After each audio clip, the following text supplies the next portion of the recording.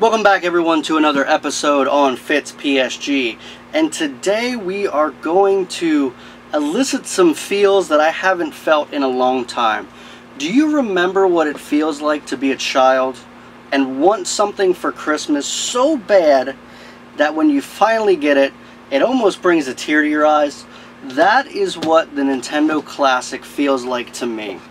Now, when this originally released in 2016, many people were left wanting the system, and unfortunately Nintendo decided to stop producing them. They only made 2.3 million total, which they could have definitely produced way more than that. There is speculation that they did it on purpose to have an artificial supply and demand, or if you want to believe that they're not an evil company, it may have been because at the same time they were producing the Nintendo Switch. I'm going to go with the first over the second because, let's be honest, it doesn't take much to print this thing. There's not really much involved, and if they already had a line of these going, they could have just continued. The reason why it was so disappointing that they stopped making them was it just increased the value again and again for scalpers. The people that managed to get these were not ones that actually wanted to play the system. Unfortunately, the people that got them were ones that went and sold the system to people that actually wanted them for 2 and 3 times the amount that the system was actually supposed to sell for. This system right here is supposed to retail for $59.99 in the United States. When this first came out, I was trying to buy one, and I couldn't find one under $150. Now, as much as I wanted one, I was not willing to actually go ahead and spend that much money for a system that should have been $60. But Nintendo did the wise thing and actually re-released this system on June 29th, 2018 in the United States. So I finally got my hands on the NES Classic Edition. I cannot wait to unbox this and see what's inside. If you have not yet gotten your hands on one of these and you have never watched an unboxing of an NES Classic, stick around. We're going to unbox this thing and see what is inside. Now, very well done packaging, I must say. I'm just going to kind of start from the outside. So it does a very good job of drawing you in, and it looks much like the old Nintendo console actually did when it released. This reminds me of the old box for the Nintendo, and it gives you a really good idea of what's inside. So it shows the actual controller on the side, it shows the console on this side, and really it does fit in your hand. This thing is really, really tiny. And it does say 30 classic games, and we can see on the back the games that are in here. Let me kind of list them off here for you. Some of the big ones. So we've got Castlevania, Donkey Kong Jr., Double Dragon, Excitebike, Final Fantasy, Galaga, which I love that game. We've got Kid Icarus, Kirby, Mario, Mega Man, Metroid, Ninja Gaiden, and Super Mario Bros. 1, 2, and 3, Tecmo Bowl, Zelda 2, The Adventure of Link, which I've actually never played before.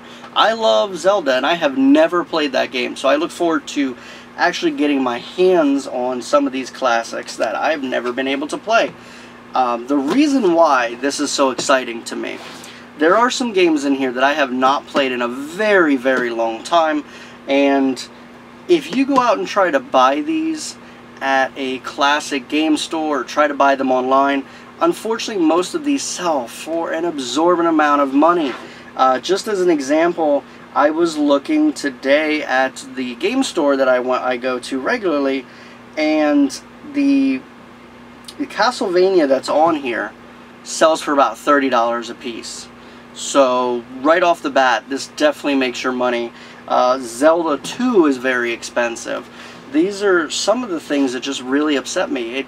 Retro games are amazing, but people charge an arm and a leg to actually allow people to play these classics, and it sucks.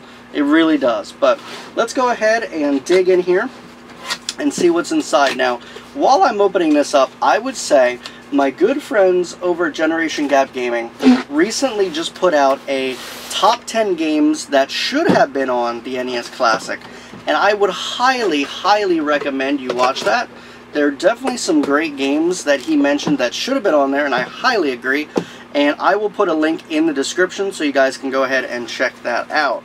Make sure if you haven't subscribed to their channel, maybe think about doing that as well, because they do incredible work over there.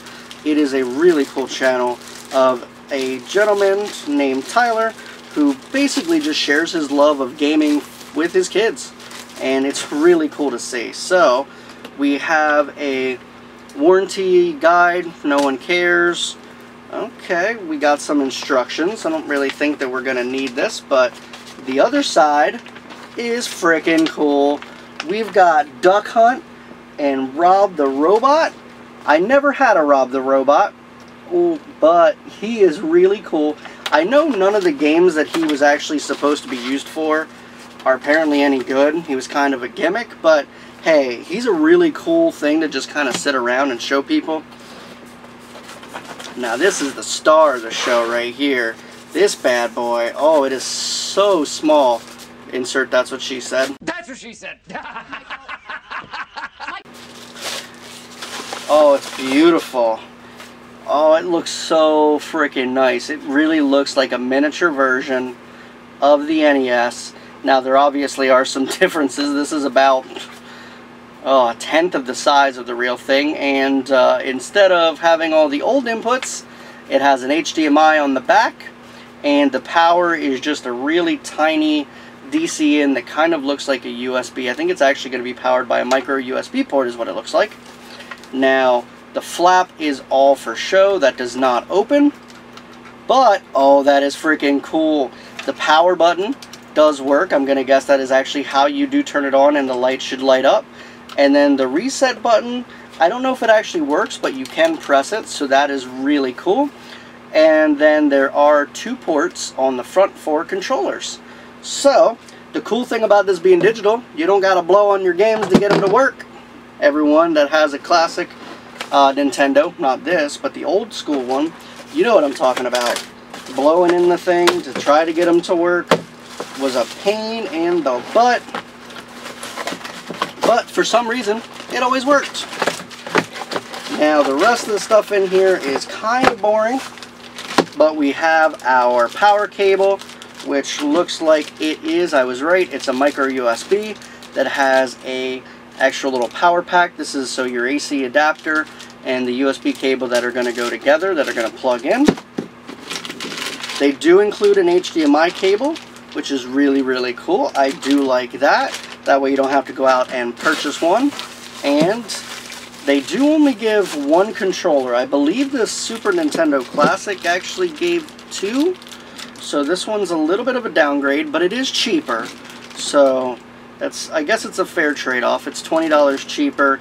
And you can buy, I believe, wireless versions of these controllers at Walmart for like $10. So not a big deal. I'm probably going to play this mostly by myself anyway, because I have no friends. I have a sad, lonely existence of a life. I'm just going to go grab a beer, drink myself stupid, and play some classic games.